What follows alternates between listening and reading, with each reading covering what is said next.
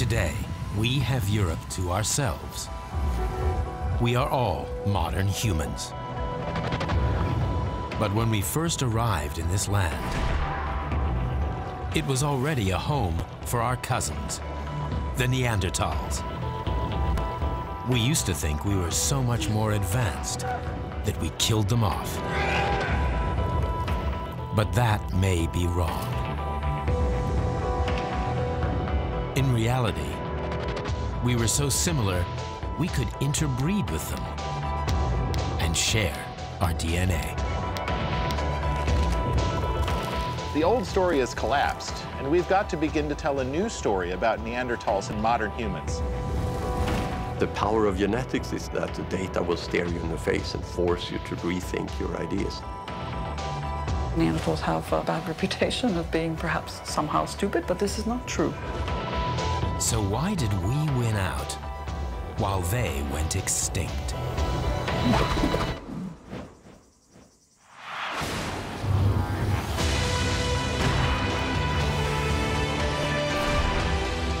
This is the story of our ancestors as they spread to every continent of the world. What was the secret to their success? Their story is our story.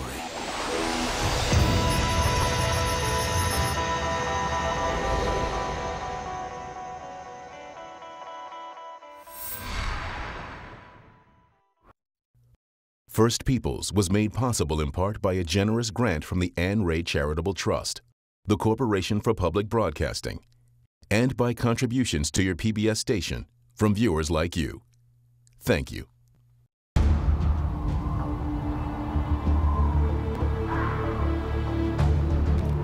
Eastern Europe, 40,000 years ago.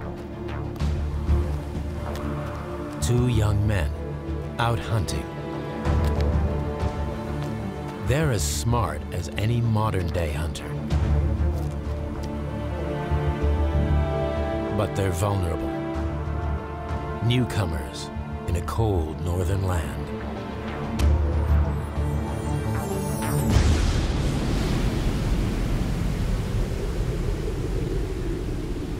These are the first modern humans we know of anywhere in Europe.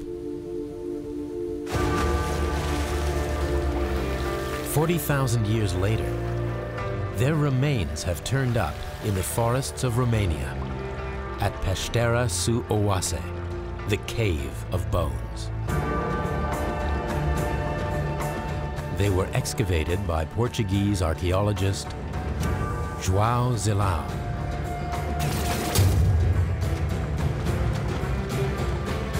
In 2002, Romanian cavers chanced upon a new chamber deep inside the cave. It was an archaeologist's dream, but getting to it was a nightmare. People talk about extreme archaeology. I often think to myself, there's two kinds of it. There's the Hollywood kind, and there's the real thing. And the real thing is right there.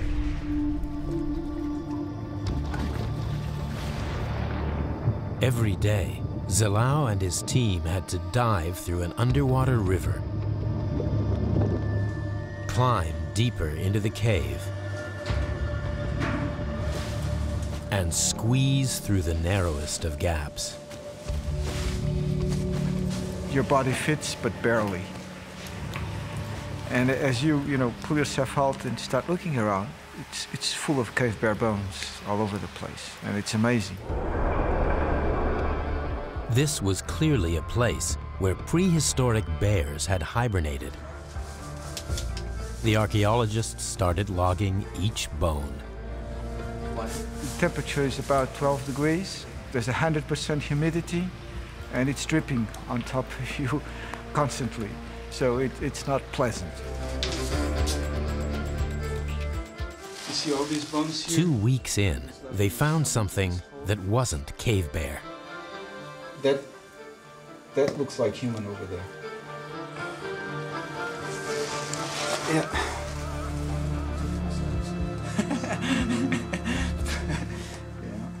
What else can it be? And one day, there you go. You know, it's the occipital, it's back of the skull. You read about human evolution, but it's one thing to read about this stuff. It's a different thing to actually have the evidence in your hands. It was the skull of a teenager who lived 40,000 years ago. Nearby, they found the jawbone of another young adult from the same period. How had these bones gotten into the cave? There was no sign the bodies had been dragged in by a bear. But also no sign the cave had been used as a home by prehistoric people. We found nothing. No artifacts, no charcoal, no features. So we conclude that people did not live in this cave. The bodies were not buried in this cave. They must have been washed in. Zalao has an intriguing explanation for what he thinks happened. Imagine two hunters, young adult or late adolescent. They're going out into the mountains to hunt. All of a sudden, there's a problem. Could have been a storm. They have an accident. They fall and they die. Then snow covers the bodies, they get frozen and stay there. They're not eaten by scavengers, the bodies are just preserved in the snow.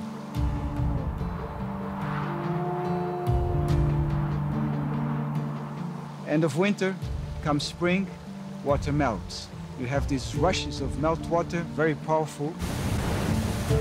Everything that was in the snow is dragged into the sinkholes that exist all over this plateau. And that's how the bodies end up in the cave. They just stay there, thousands and thousands of years, until we come and dig them up. These unfortunate hunters died 40,000 years ago. They are the oldest definitively modern humans, Homo sapiens, found anywhere in Europe. But they were not the first humans to call Europe their home.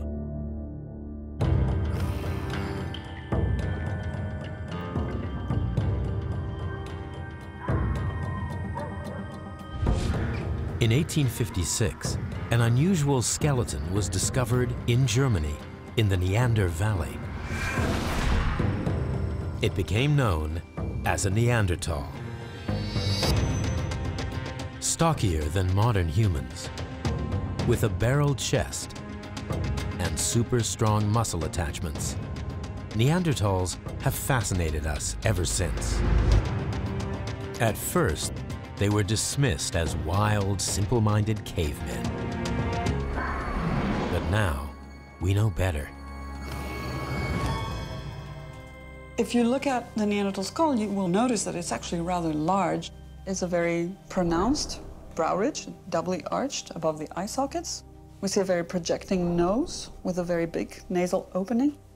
Not only the face is large, but also the brain case is large. And this is because Neanderthal brains are larger than the average modern human brain. And this is perhaps surprising because Neanderthals have a bad reputation of being perhaps somehow stupid, but this is not true. This doesn't mean that they would have had the exact same cognitive properties as we do, but certainly they were very similar in many respects. In the human family tree, Neanderthals are our closest cousins. 500,000 years ago, their ancestors were the same as ours. But they moved out of Africa earlier, into Europe and Central Asia. There, they adapted to a colder climate and evolved into a different species. Not Homo sapiens like us, but Homo neanderthalensis. Neanderthals.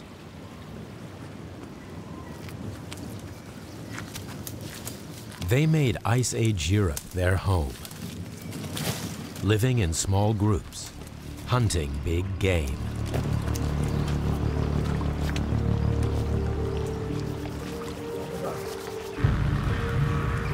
So what happened when modern humans turned up 40,000 years ago? What did we make of the Neanderthals? It's long been thought we were so superior, we simply wiped them out.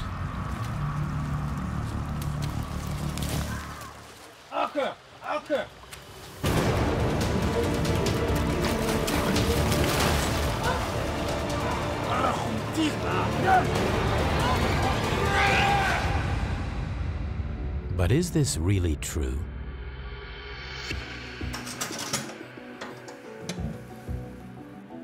The remains that João Zilão found in Romania tell a different story. They have the features of a modern human. The small vertical face and jutting chin that first appeared in Africa 200,000 years ago. But all is not what it seems. When you look at this skull, it is obviously modern.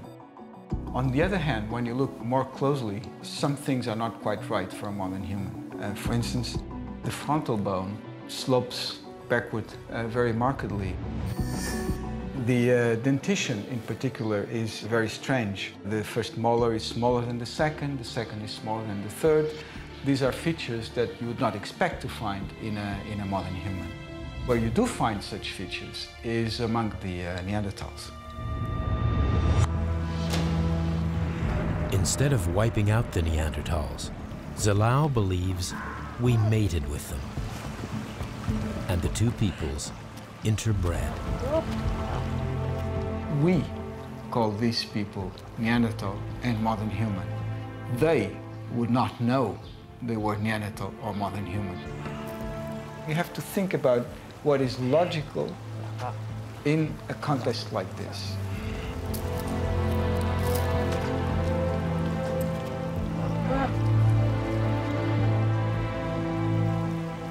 People have sex and people breed. It's just, that's basic human nature.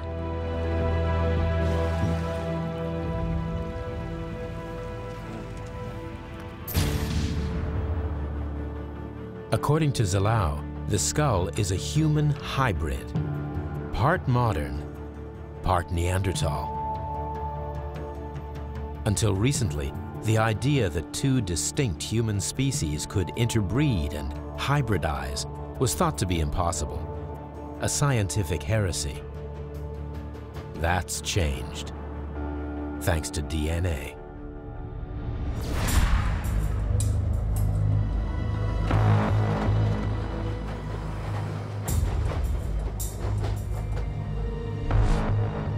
The Max Planck Institute is a leader in the study of ancient DNA. In 2010, they were the first people to crack the genetic code of a Neanderthal. The first challenge was to find the right bone, which still contained readable DNA after 38,000 years in a cave. Then they had to sequence the DNA, analyzing every fragment. It was like trying to read a book that's been ripped into millions of pieces.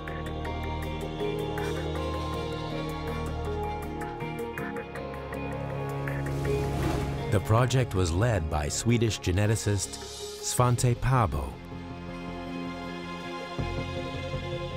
Imagine that what we have in this bag is the DNA we've extracted from a Neanderthal bone. And we illustrated this with an American dictionary that we have shredded. But it's not only this dictionary here, there are dictionaries of other languages that illustrate the genomes of bacteria and fungi that have lived in the bone over tens of thousands of years. And our challenge is now to try to find the pieces that come from the Neanderthal genomes among all these millions and millions of other pieces that we are not interested in.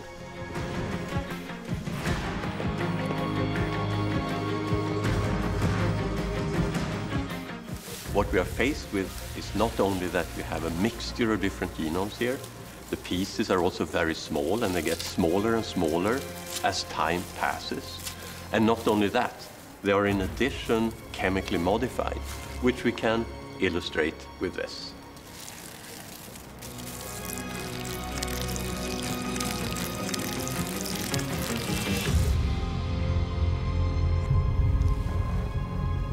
Imagine having to decipher millions of fragments that are so degraded they're barely legible, and then using them to reconstruct an entire dictionary. It seems an impossible task, but that's the equivalent of what Pabo and his team had to do with the Neanderthal genome. They had one thing going for them.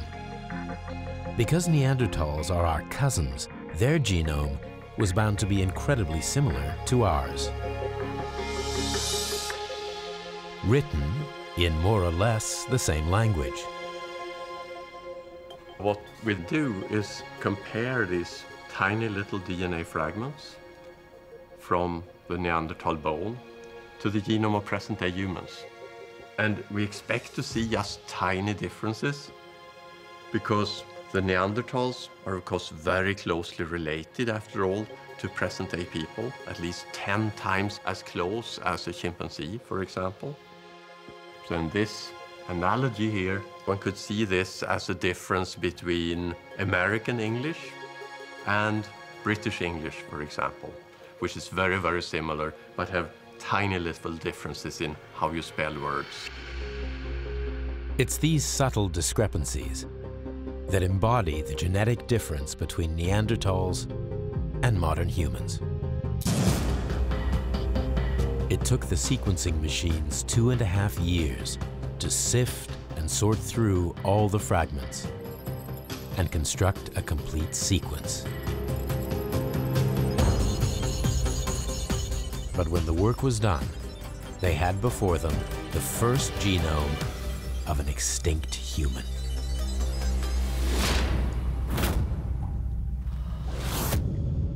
One of the first questions we were really interested in was what happened when modern humans came out of Africa and met Neanderthals. Did our ancestors then mix with Neanderthals or not? They compared the Neanderthal genome with that of modern-day people from around the world. They discovered a remarkable pattern. In Africa, they found no evidence of interbreeding.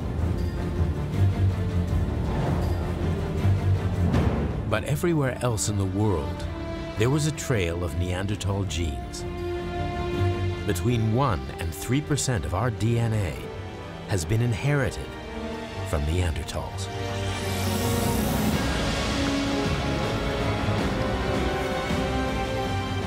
I was first very skeptical when we started seeing this signal.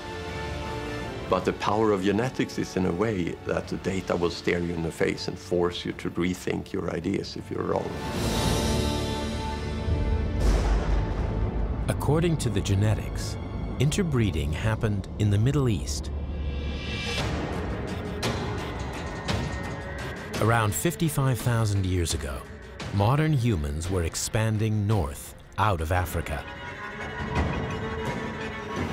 At the same time, the Neanderthals were being pushed south by a cold spell in Europe. The two types of human were destined to meet.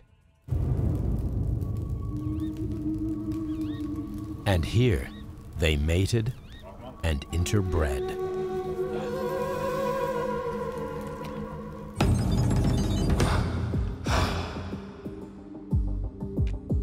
The genetic evidence undermines the traditional view of Europe's first peoples. If they bred with each other, the two types of human cannot have been so very different. For a century and a half, scientists have been picking over the evidence in Europe, trying to understand why Neanderthals seem so separate from us. They assumed that modern humans are just superior to Neanderthals, and so there'd be no chance of them interacting with each other in any meaningful way. Now genetics is showing us that that's wrong, that these two types of humans interbred with each other. That may change everything. We've got to find a way to fit Neanderthals into this story. They're like cards from a different pack. Similar, but different. The problem is, if we try to put them in this structure, the whole thing may come tumbling down.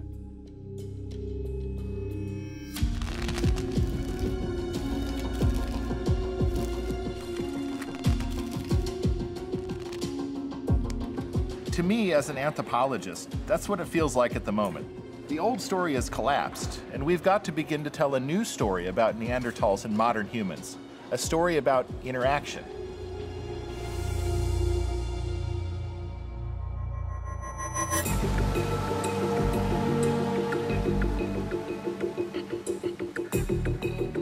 The new story starts here in southern France, with a remarkable discovery which suggests modern humans were in Europe far earlier than anyone thought.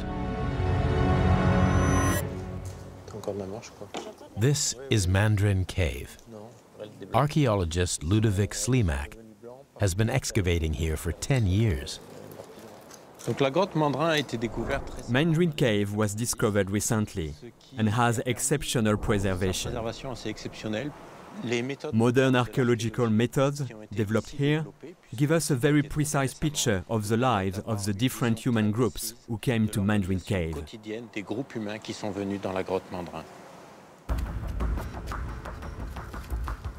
As his team excavated, they uncovered a mass of artifacts in sediment that's 50,000 years old.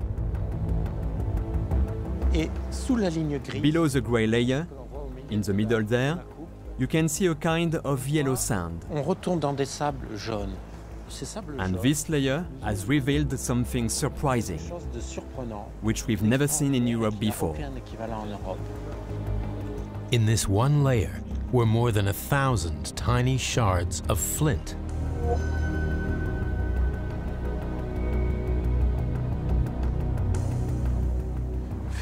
This one is a perfect triangle. It's just a centimeter long. And this point has a fracture, which I think must have been caused by its use as a weapon. We know blades like this exist in traditional tribes today, but they're always propelled by a bow, which would mean that these are arrowheads. The bow and arrow is a weapon associated only with modern humans. Does this mean they were in France 50,000 years ago? 10,000 years before we find them in Romania?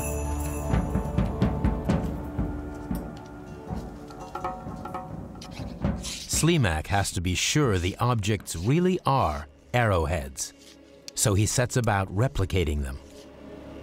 The sort of point found at Mandarin requires a very high level of skill and lots of experience to make.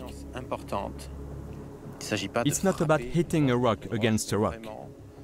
It's about becoming in tune with that rock.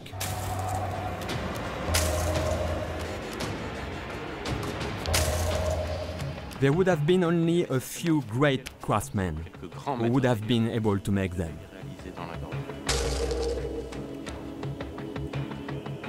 We're going to chip off some small pieces to give the block a perfect triangular shape. We can then make in one go a point that's identical to the ones found in Mandarin Cave.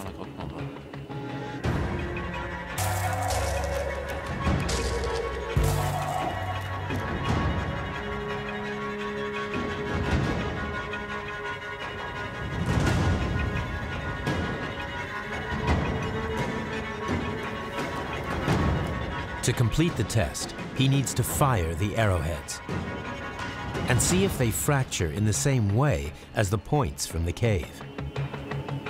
That requires an expert archer and a suitable prey.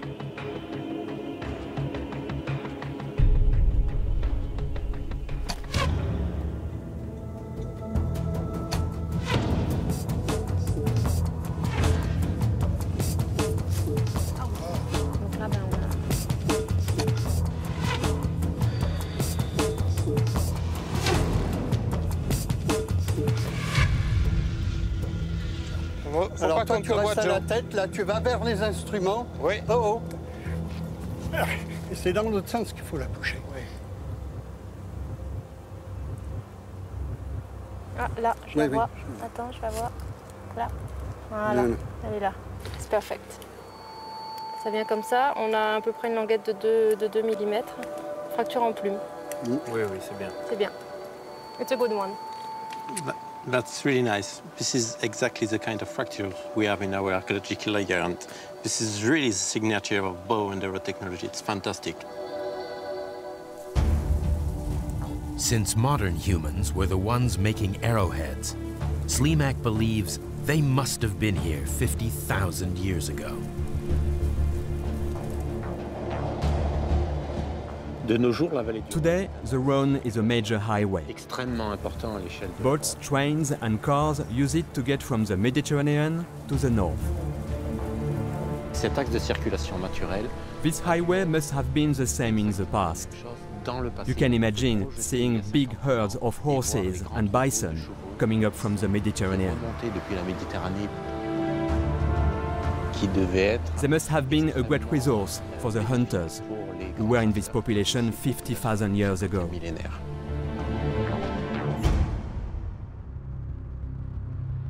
But modern humans were not the only people using this hunting ground. What's intriguing is the arrowheads were found in a layer sandwiched between other layers of artifacts made by Neanderthals.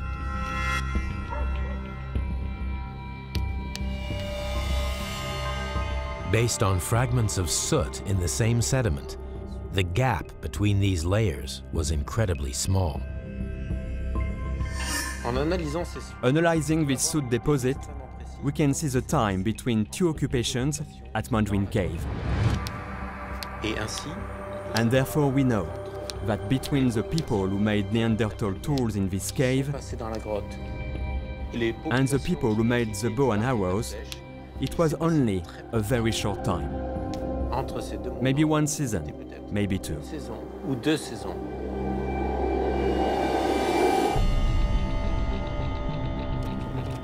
The picture that emerges is of modern humans in the Rhône Valley 50,000 years ago. They show up here before anywhere else in Europe. They were using bow and arrows to hunt their prey. But they didn't stay long. For some reason, they moved on, not to return for thousands of years. And within months, or just weeks, the Neanderthals moved back in. There's no sign of confrontation. It's as if the two types of human were moving in and out of each other's territory as equals.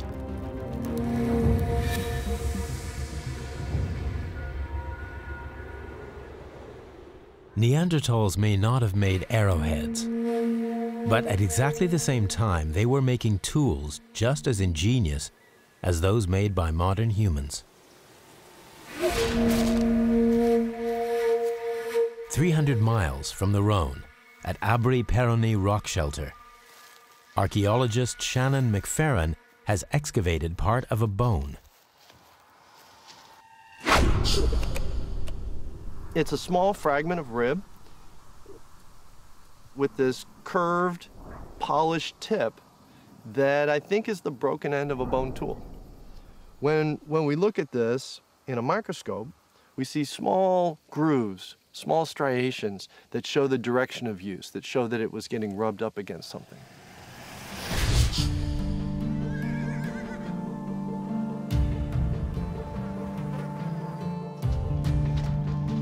As McFerrin wondered what these bone tools were for, he realized leather workers today use something similar. Delphine Viau is a saddle maker, working in a traditional way. She immediately recognizes the tool. They are lissoirs. This one is smaller, but it's the same thing. So you're using the edges of the tool? You close all the pores of the skin, which makes it waterproof. Now it's closed. You can also imagine, if you use oil on it, it will penetrate really deeply. Why use bone and not wood? It can be done with wood or metal, but metal scratches easily. There is a risk that something could damage the leather, and wood wears out, unlike bone, which is indestructible. 50,000 years ago, this is what Neanderthals were doing, using a rib bone as a lissoir to make their skins waterproof. A creative response to the wet, cold conditions of Ice Age Europe. It does show, on the part of the Neanderthals, an ability to solve a problem that let them prepare their hide better. What I find cool in this case is that we have something that bridges that 50,000 years between us and them. In this case, it's the same tool being used across all that time.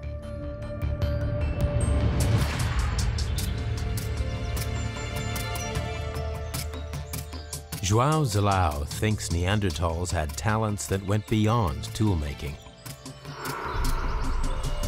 They also had an aesthetic sense. They were capable of symbolic thought, using shells to mix up natural pigments. There are several possibilities to explain this. One is that they painted the shell. They wanted it to be a different color from the original. The other is that they were using the shell as a container for something like body painting or makeup. In societies that lack identity cards or passports, body painting and personal ornamentation transmit information about who you are.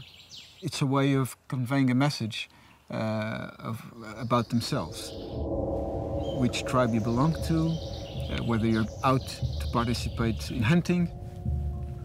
In a way, you can say that this is modern behavior. And since we have documented it among the Neanderthals, the conclusion is that Neanderthals were modern too.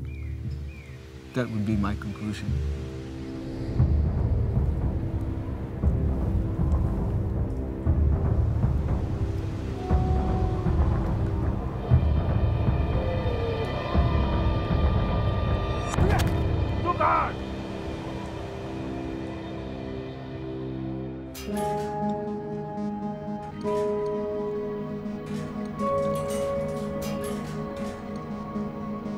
What else were the Neanderthals capable of? Just how similar to us were they? Jean-Jacques Hublin is an expert on a layer of artifacts known as the Chattel Peronian from the early days of contact. This is a tooth of fox that is pierced here, and we imagine very easily how this could be a part of a necklace, or how it could be fixed on a piece of clothes, for example. And clearly this speaks to us, because this is exactly the kind of technique that has been used by recent hunter-gatherers, and even today. Archaeologists always thought of jewelry as the work of modern humans. But when they discovered the teeth of the people who made the artifacts, they were Neanderthal. The teeth from the Chattel layers, they are typical from what we find in Neanderthal dentition everywhere else. You can see here the difference between a Neanderthal upper incisor and a modern human upper incisor. There's a difference in size. There's also a difference in shape. In Neanderthals, you have what we call a shovel shape of these tools that you don't have at all in most modern humans.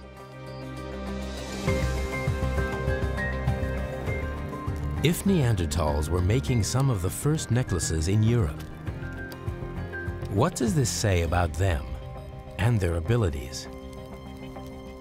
For decades, science has been asking itself the question of whether Neanderthals could or could not make these kinds of things as a clue to whether their cognition was like our own.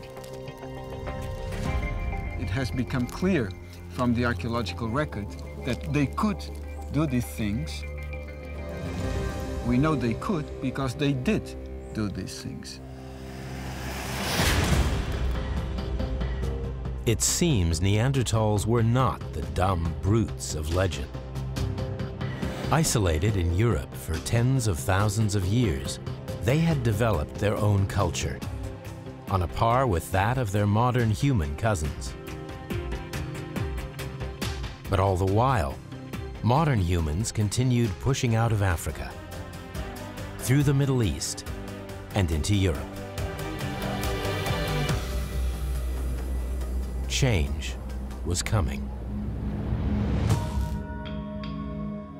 Within the Châtelperronian layer, archaeologists find a type of spear point made by Neanderthals, which looks incredibly similar to points made at the same time by modern humans. It's as if the Neanderthals were copying the design. They may never have met the people who made the originals. All they needed was to find a discarded spear and work out for themselves how to make it. It looks like they have produced the same kind of object, but with their own technology. So the final product looks very much the same, but the method to produce it is different. To copy a technology without an instruction manual is a sign of intelligence. But it also spelt the beginning of the end for the Neanderthals. They were now playing catch-up. Their culture transformed by the presence of modern humans. Some have argued that Neanderthals invented these kind of objects independently from the modern humans, but it's kind of puzzling that they would do that just at the moment when modern humans moved into Europe. Something similar happened 400 years ago, when Europeans brought horses to North America. The native people realized how useful these animals were and learned to ride them without ever being taught by Europeans. The idea spread so quickly and so effectively that horses became central to the culture of Plains Indians. But no matter how good they were at adapting to a new culture, they couldn't keep up. Overwhelmed by the sheer number of Europeans moving onto their land.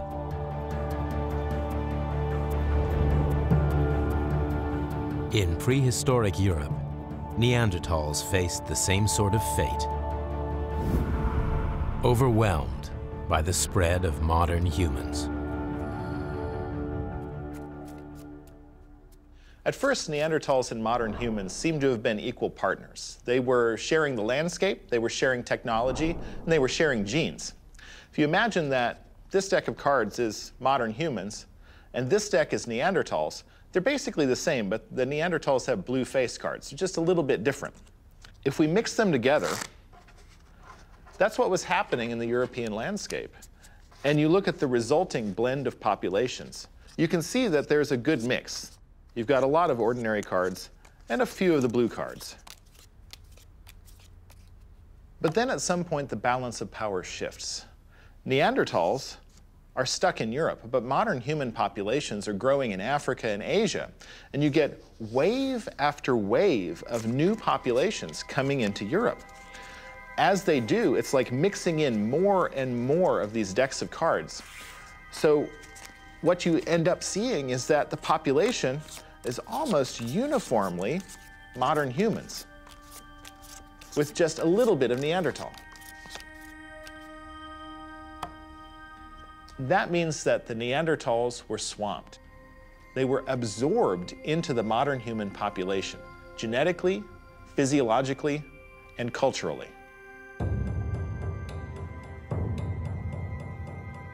One of the key routes into Europe was via the Danube River. It flows from the Black Sea through Eastern Europe into modern-day Germany. 1,000 miles upriver, it passes through the region of Swabia. In modern times, the river has changed course, but 40,000 years ago, this was the Danube Valley. It was home to a new wave of modern humans spreading through Europe. They lived in limestone caves, like this one, Hohlefels.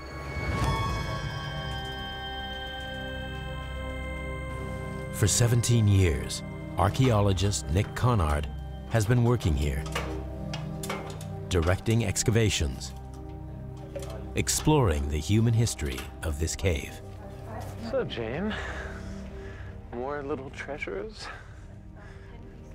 Have you been finding burnt bone or mainly charcoal? A few very small pieces. They find artifacts made by Neanderthals and modern humans, but never from the same date. There's a 2,000-year gap between the last Neanderthal and the first modern human. A fascinating question is what happened when modern humans arrived? What was the situation? We would expect modern humans and Neanderthals to have met here. Interestingly, that's not the case. When we look at the deep deposits at Hohlefels, we can show that Neanderthals were living here for many thousands of years. But when modern humans arrived, the cave was empty. That raises a question, why was that the case? Why weren't Neanderthals visibly here on the landscape when modern humans arrived? Conard believes that by the time they were here in Swabia, the two types of human were on a different trajectory. Judging by the artifacts they made, modern humans had taken a quantum leap forward.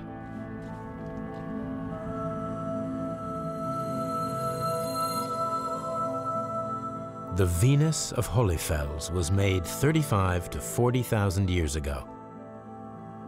It's the oldest sculpture of a human body found anywhere in the world.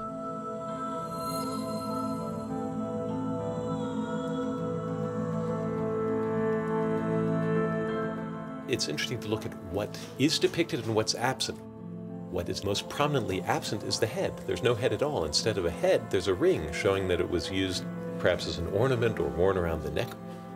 What is present are the sexual characteristics. The pubic triangle and the vulva are very intensely cut out, showing that the genitalia, reproduction were important. The breast, enormous breast, oversized, also consistent with the idea of fertility and reproduction.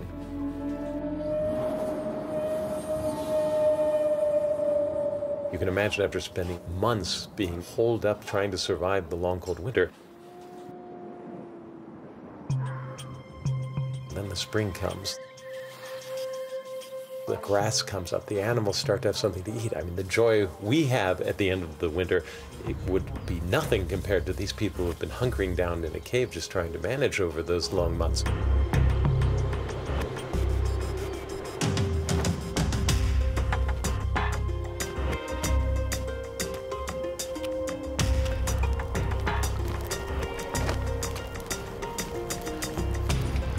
The whole idea of the connectedness between people, human reproduction, animal reproduction, that all is what this figurine's about.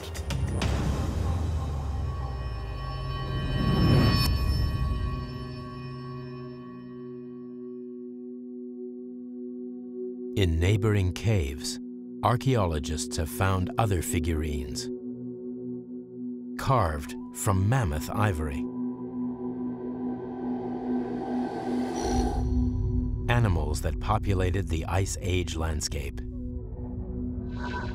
They are some of the most exquisite art objects ever made. The crown jewels of European archaeology.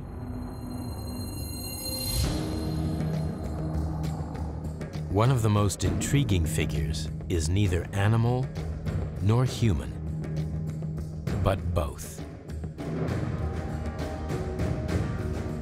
11 inches tall, the Lion Man of Hohensteinstadel is thought to be some kind of religious icon, a shamanic totem. But he's not alone. A miniature version of the same figure was found at Hohlefels, 30 miles away. The remarkable thing about the Lion Men is that we have two objects that, although they're very different size, are actually the same thing. Combinations of lions and humans being depicted in two different valleys. When you find a second one, it makes it very clear that this was part of their ideology, their system of beliefs, showing that there was interaction between these people, that they existed in a social network, were from the same culture, spoke the same language, perhaps exchanging mates, economic ties. They lived adjacent to one another, but were in frequent contact with one another.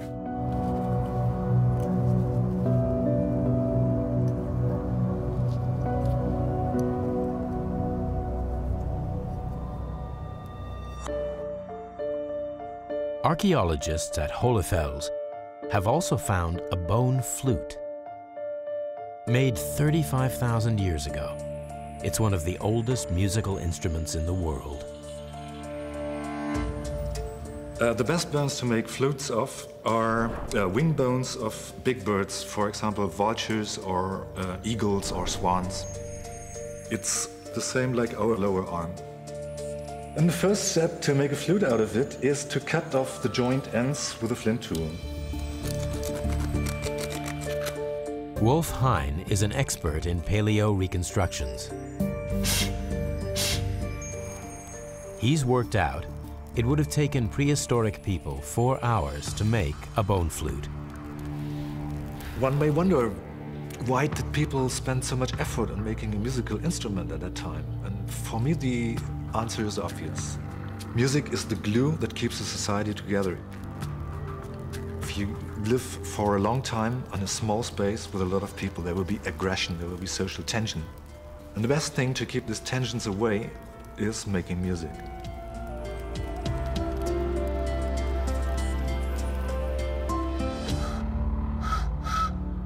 The question is, what did the flute sound like?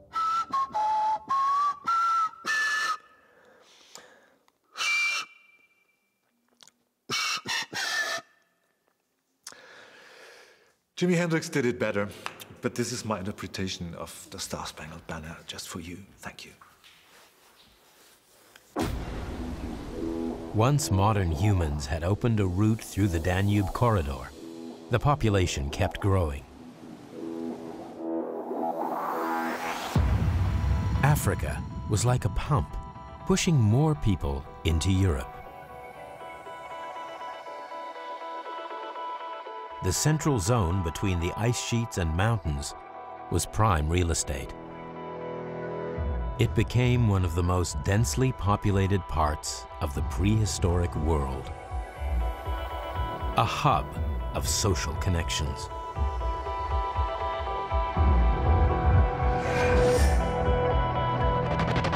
Art was key to this expansion, allowing people to share a culture of beliefs, to forge their own identity, and mark themselves out as different.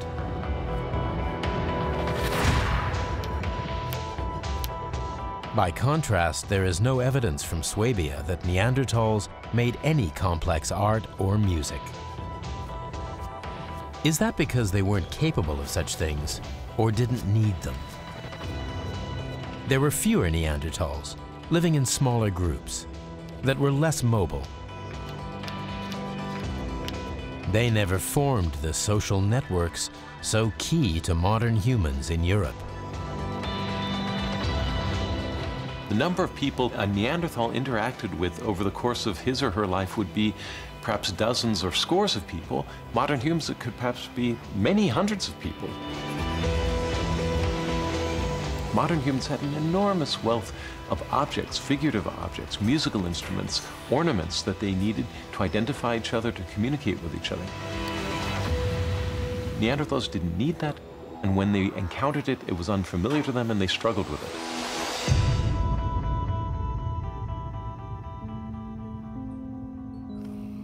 Since Neanderthals were discovered over 150 years ago, scientists have been trying to work out what happened to them. Why did they disappear? We used to think they were outsmarted by modern humans, but it's possible they were simply outnumbered.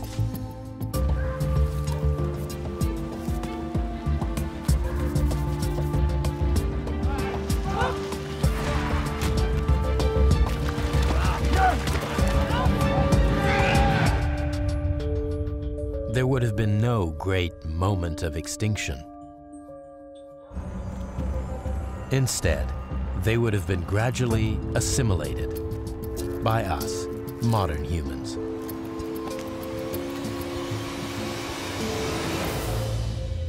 Neanderthal populations seem to be extremely small, a few thousand people on a continental level.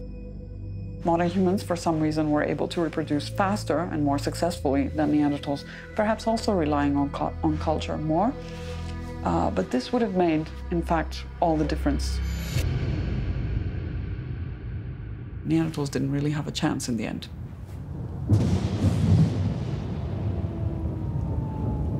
When Neanderthals ceased to exist as a separate species, two peoples became one.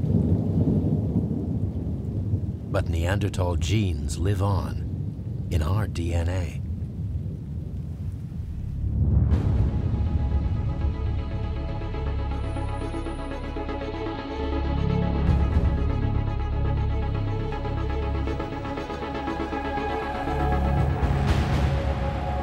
Once we lived in a world inhabited by all kinds of humans. Neanderthals, Denisovans, probably several different kinds in Africa, and now they're all gone, and we're the only ones that are left. We won the game.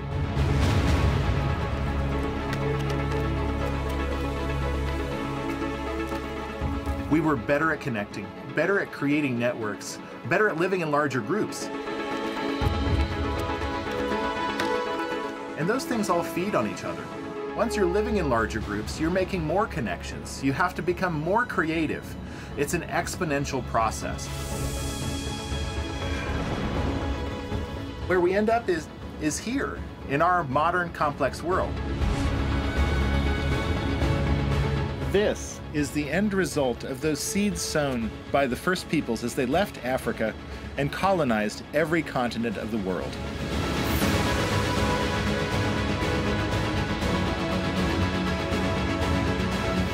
Homo sapiens, now the only human species on the planet. We may not have been so much smarter than other humans, but we were more plentiful, more social, more cultured. We absorbed their genes and shaped our world.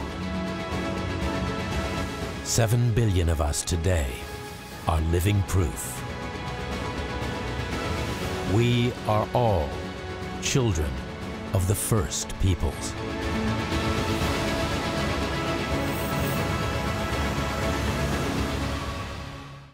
On Masterpiece. He's done it now. Could have had his pick. Any number of eligible girls from rising families, instead of which he marries his serving wench. Doors which were open will be slammed in his face. How long till we strike copper? Will one more blast get us through? One more blast is all we can afford. Am I prepared to trust him with more of my capital? We can last till the week before Christmas. I'll be sorry you ever wed me. Poldark on Masterpiece. Sunday, 9, 8 Central, only on PBS. First Peoples was made possible in part by a generous grant from the Anne Ray Charitable Trust, the Corporation for Public Broadcasting, and by contributions to your PBS station from viewers like you. Thank you.